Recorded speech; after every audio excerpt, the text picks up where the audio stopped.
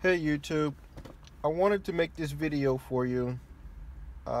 If you've ever had any issues with your Lexus IS300 and your ignition key cylinder and the assembly. Now, you know, I was in my car. Actually, the car started, and I was heading to a gas station. And when I get to the gas station, I couldn't turn the car off. So, I never realized what happened after starting the car, that the shaft had broken. Learning this after, pulling everything apart and seeing what the issue was. So if you ever have an issue, not where it's stuck in ACC, between lock and ACC, because that's what I hear is pretty common with Toyota, Lexus, and their ignition cylinder. But my issue here was it wasn't stuck. It just wouldn't either start or turn off. I pretty much have this free play. I don't know if you guys can notice, but it's completely free play here. So what I did was I found out how to take apart the key cylinder.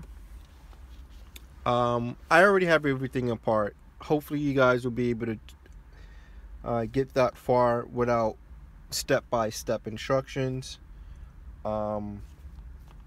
This is for those who are pretty much a do-it-yourselfer and you're hands-on with this stuff. So I went to a junkyard and I got another one because he wouldn't sell me the shaft without buying the entire assembly. This is the key assembly and whatnot. So after you take the lower panel off and you take the housing for the speedometer off, so that way you can get access to the cylinder. As of right now, I actually do have my speedometer out. The only reason why I took it out is because there were two bulbs behind it that blew out. I figured I would go ahead and change it now. So when you're trying to access the cylinder, what you're going to have to do, as you can see, the sensor ring is still on here. This is what allows the chip into your key to access and send a signal to the computer and say, okay, well, I'm here, I'm ready to start. So what you're going to do is remove the sensor ring, so that way you can have access to just the cylinder, the key cylinder here. Here's another thing. You're not going to be able to remove the key cylinder if you don't have a key. So make sure you have a key. Let me see, reach over here real quick. So the tools that I use to remove it as the cylinder is still inside and attached to the column is pretty much, you just need a flathead a Phillips screwdriver and a pick. Because what happens is you're going to have to reach over and push this button inside, which would allow the key cylinder to be released. And how you do that is you put it in ACC. It has to be in ACC, which allows the pin inside to drop. Otherwise, you're not going to be able to do it. You can't do it in the on position, it won't move, and you can't do it in the lock position, it won't move. The only way this thing is coming out is when it's in ACC. So you get a pin in there, you push it down, and you're able to pull it out. It might be a little bit tough, but I'll get it out here. So it's coming out. You just gotta wiggle it out there. Yeah, this has been in there for a while, but it's coming out. This is the first time I'm actually pulling this one out. So there you go. It came out. So this is what the key cylinder looks like. If you ever have lost your key and you don't have any spare keys, This is pretty much what they're going to replace, so that way you can get access to starting your vehicle with the key. They're going to have to reprogram it. It's already cut, but they're more than likely going to have to try to reprogram it. If you have that issue, I wish you luck with that, because that's pretty difficult to do. So my issue lies here. Inside the cylinder is a shaft.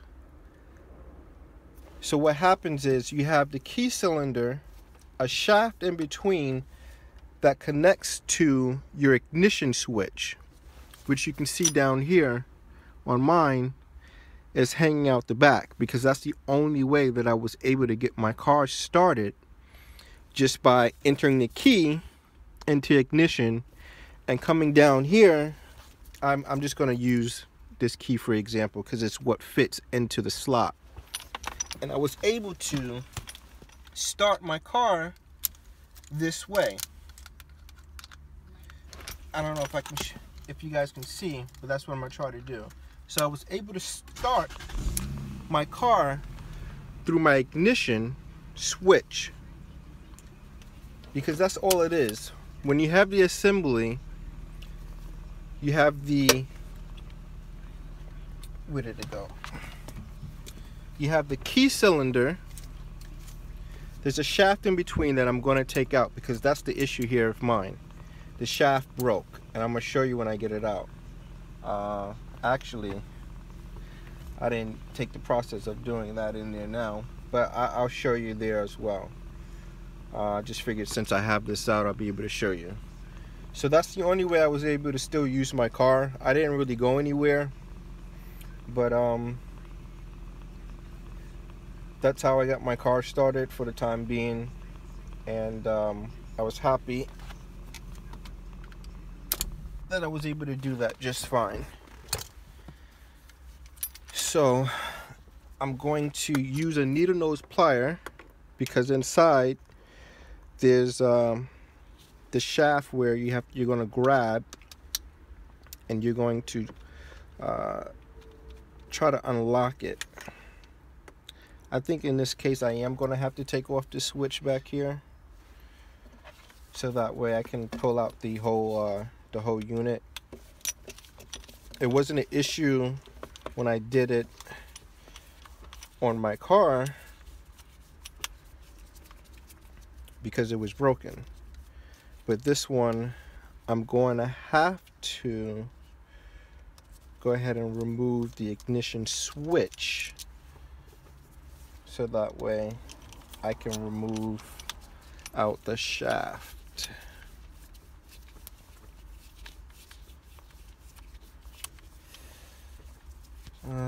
I'm trying to move as fast as I can here for you guys. Let's see, is this going to go down or up? Let me use this to free it. I think it's going to go up or down. Let's see, which side is it on?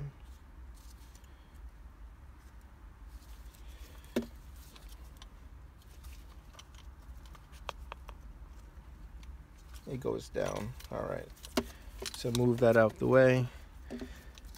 So this is your ignition switch that's behind your assembly. This shaft that's inside is what connects to the inner part of the switch here. It goes right in here. This shaft fits into the ignition switch and allows the transition of the key to turn the switch. So that's my issue here. That the shaft, for which I now am going to have complete access to, and it's coming out, is what broke on me. So that's the issue.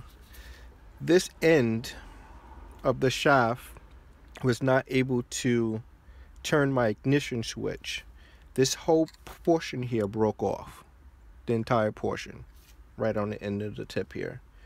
So that's, you know, where you get all of this free access from, where it's not even making contact to ignition switch. So that's what, you know, if you have that issue, you're able to do without buying this whole thing. Unfortunately, I did have to buy this whole thing just to get this part. It's not sold separately at the dealership. You're not going to find a part number for this piece. I found, you know, many websites in other countries online that would actually sell this, but I haven't found it for a Lexus IS300. So let me go ahead, I'm going to put this down. I'm going to gain access, take the key out, unscrew the sensor.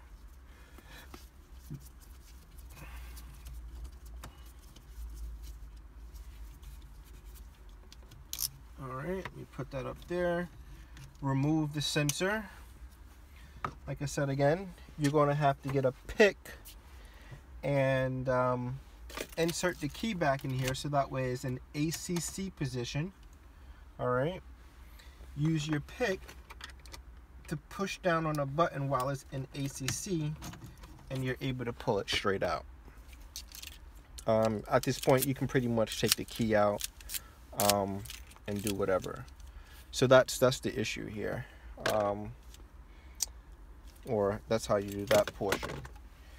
Now I'm going to use my needle nose plier so that way I can get access to the shaft and pull it out. Alright, so this is where, if I can get this old piece that I have here, where I can actually show you the difference. This is supposed to be attached here, which fits into the ignition switch. So this piece that broke off prevented me from starting the car, if you can see the difference.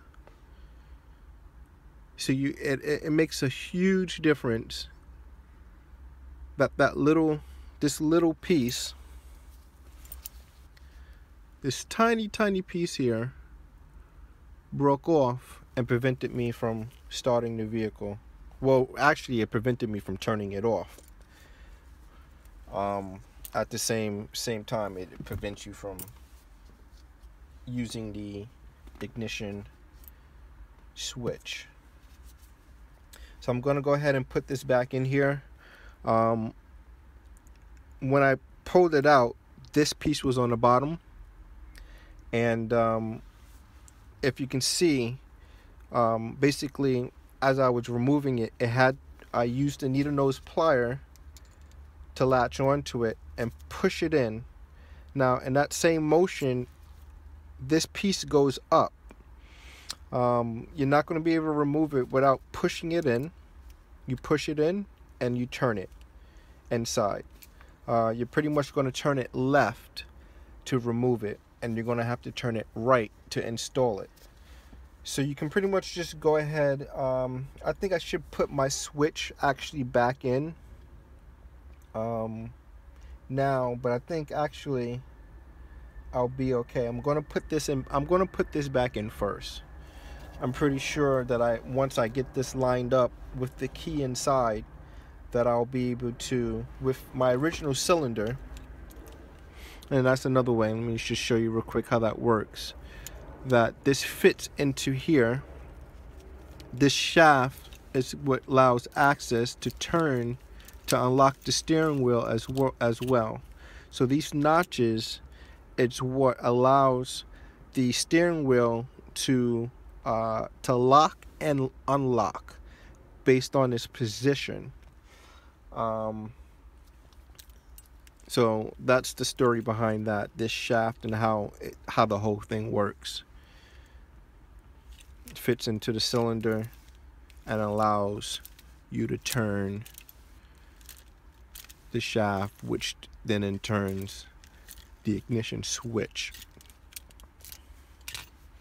So like I said, I'm just going to go ahead and put this inside and install it, because I feel like I'm just going on and on. Pretty much, hopefully you guys get the gist of it, those who, you know, really know what they're doing. If you don't, hopefully I was detailed enough. So you're going to have to push it in. Once you get it pushed in and lined, like I said, you're going to have to turn it right, so that way you can get it back into the lock position, the state of lock position, as if the key cylinder was inside and it's in the lock position. This is the lock position. So that's pretty much the angle of that shaft that you're trying to put back in there, after you push it in and turn it right to install it back inside.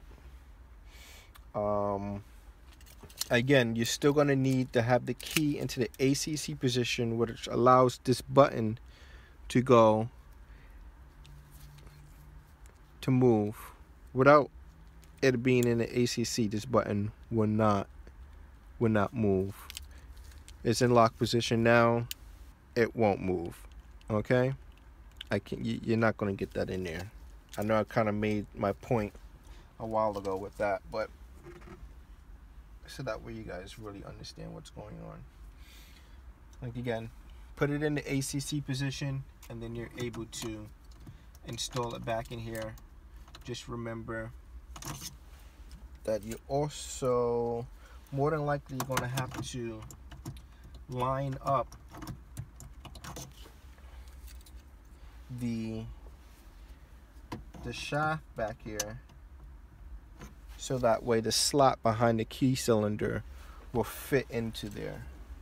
So that's another thing there. You're going to have to play around with it to get it in there. It's not going to go in easy on the first go, as this thing already moves around inside on this little Marion. Alright, so I got it in there on the second go. I put it in the lock position.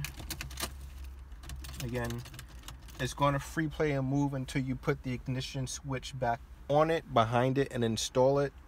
And then I'll be able to turn it on using the key. Going to get up under here, see if I can do that now.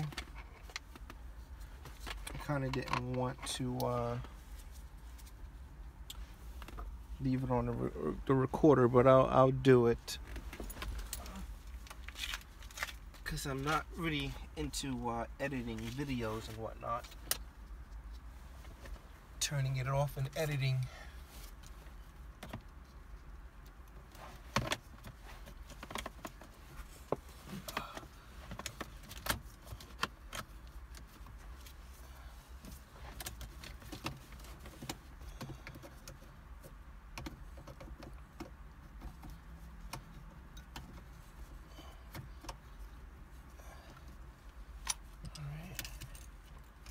Where we at? Alright, so make sure I got that in there.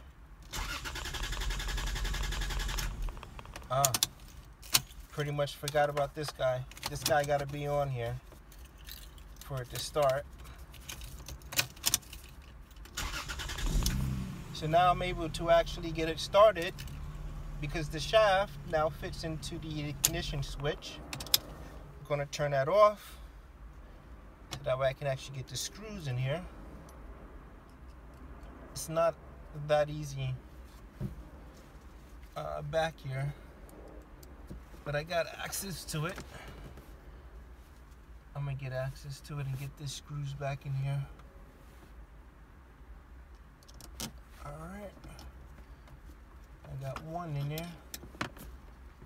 Let's see if I can get the other one in there. I got a magnetic, it seems like it kind of demagnetized. Let's see if I can actually get it in here by hand. Hopefully it'll stay on like the first one did. Alright, awesome.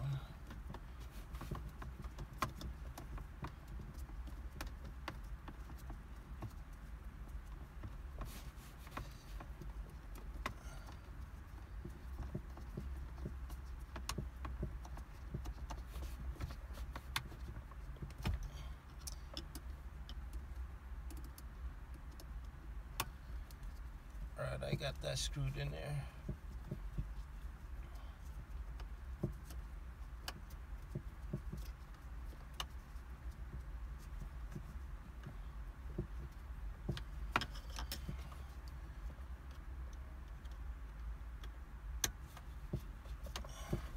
Just want to make sure that's pretty tight so that with this no play,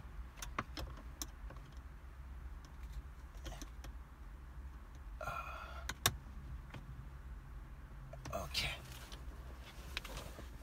so that's tight back there. So that's going to solve the issue with that with the shaft being broken here. Now I have complete contact between the key cylinder, which then again fits into the shaft and allows the shaft to turn the switch. Sorry guys. Allows the shaft to turn the switch behind it. Alright, so now I don't have the issue of that free play anymore. It goes to the ACC, it goes straight to the on position, and I'm now actually able to start the car without reaching down there and turning the switch in itself. You know, it's really simple. Pretty much if you do lose your key, and you don't have a chip in your key, you're actually able to still start your car.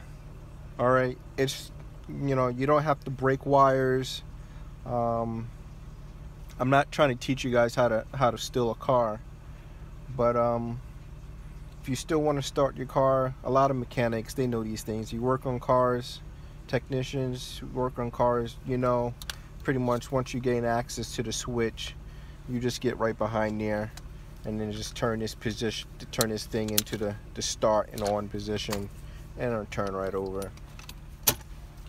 Alright guys, I'm gonna go ahead and put everything back together after this weird experience of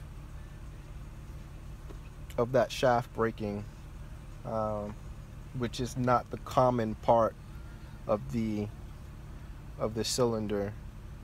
It's just where it gets stuck in between the lock and ACC position. I don't know if it's the same exact issue with the shaft or not, but I know a lot of people, they just change out the cylinder, not the shaft. Alright guys, I appreciate the time. Hopefully you guys can make something of this video, and if there's anything else I come across, I'll be happy to post it up for you guys. Thanks.